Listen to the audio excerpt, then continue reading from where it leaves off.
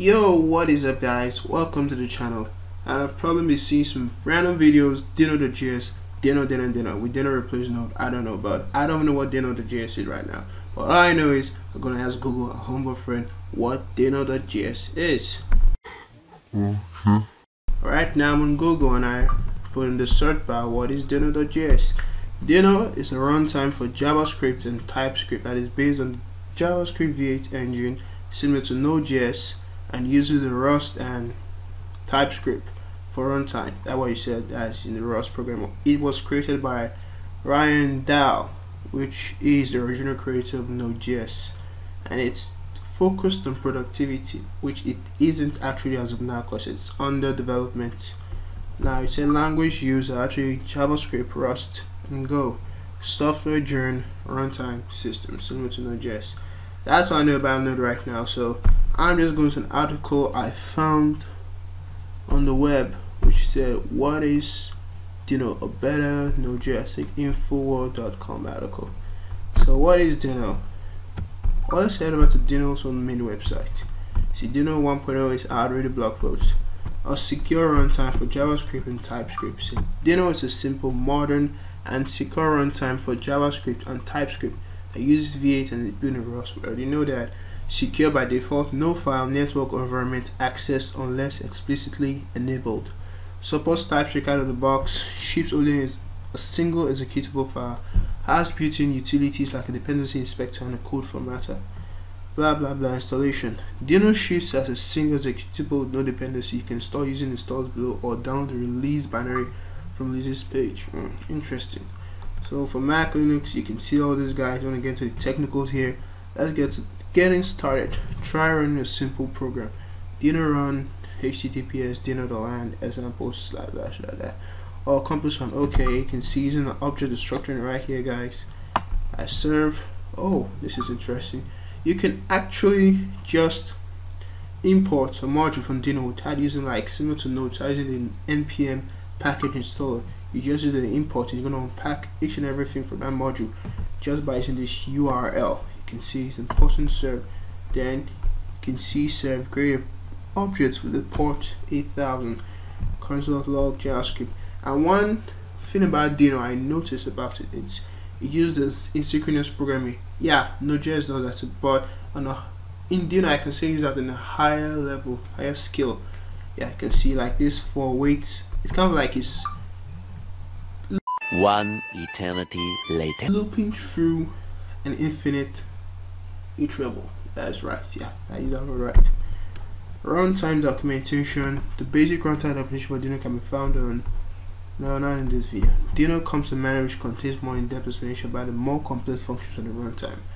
Introduction to the concept that Deno is built on details about the internals of Deno, how to embed Deno in your own application, how to extend Deno using Rust plugins, standard modules, third-party modules. Okay, these are most of the modules that comes with Deno. Obviously, there's not that much, much stuff or explanation documentation to back up this new, I call it framework. This new framework is out for JavaScript.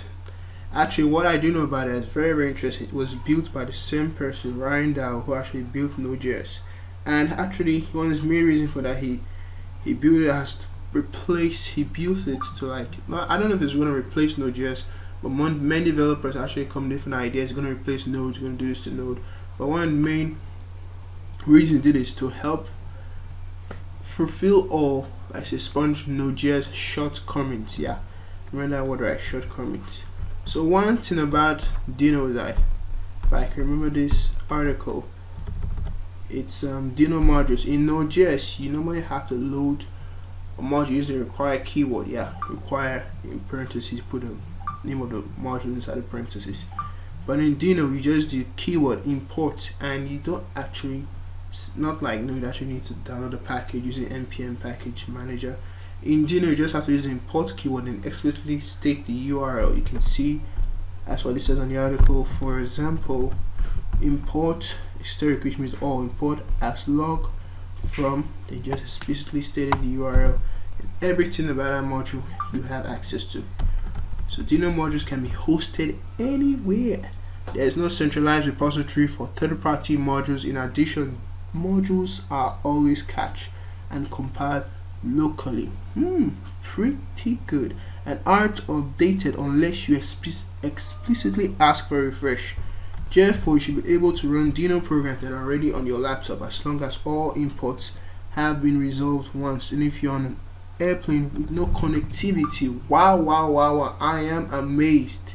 This one, the part that actually really gets me, guys. This is one of my favorite part I just discovered about Deno, because this no doesn't let you do this, guys. So I think Deno is a very good improvement to the nodejs system, but is it going to replace it? Because as of now, I can't vouch for it. It's good for you to go and use it for productivity when you're creating high scalable applications. So Deno is on the win on saying nodejs is still on the win on that side for productivity, because Deno is still under development. I think there's a little history behind that choice of model for library. Dahl wrote each prototype of Deno primarily in the Go language. Wow, it was written in Go, but discovered potential conflicts between the garbage collectors in Go and V8.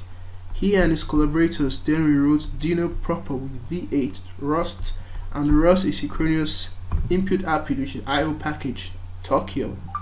And what that means is that they implemented the Deno standard library in TypeScript. At this point, Deno is a reasonable and fun environment to use for building small private, you can hear, guys, small, the word small, private scripting project in TypeScript. According to Dahl, Deno will never really affect the success of Node.js. Nevertheless, once Deno reaches version 1.0, it may well become a viable choice for building larger projects, which means some of its modules packages are still in development. They're working on them, and they've not actually reached the productivity stage like that of Node.js. And Node.js, one big advantage of Node.js, it has a lot of community behind it. There are a lot of problem solved. You can find a lot of articles, documentation on it. But Deno is something new, something fresh, new to the table, to the developers world. So it's still in development phase. So guys, I don't want to bring out this brief video about it because I'm seeing some videos about it on YouTube. Deno.js, we didn't replace Node, we didn't do this, we didn't do that. So actually, let me just put my own opinion out there, guys, so you can hear it. So if you're new to the channel, hit the subscribe button, hit the notification bell button. We'll is there a we? Okay, we're a family here. We always drop video every single most of the time. We're driving on this channel regarding web development, software development, and tech in general, guys. So don't forget to subscribe. Till then, guys, I'm signing out. I'm gonna see you guys in the next video.